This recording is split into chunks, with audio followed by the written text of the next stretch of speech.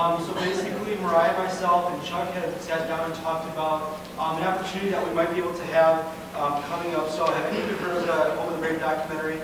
The date of it is, I believe, April 16th. Yep, right here. It's a Thursday at 7:30 p.m. I know personally I would love to go. I'm willing to go. I think it might be a good experience. I have 3 quick announcements.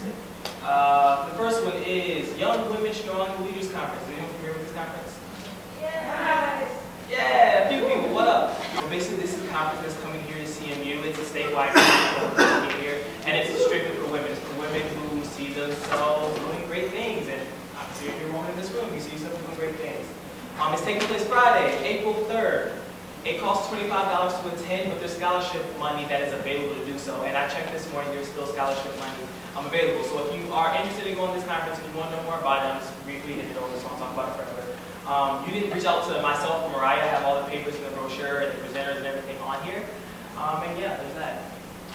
Next thing is, how many of you are familiar with Gear Up? Yes.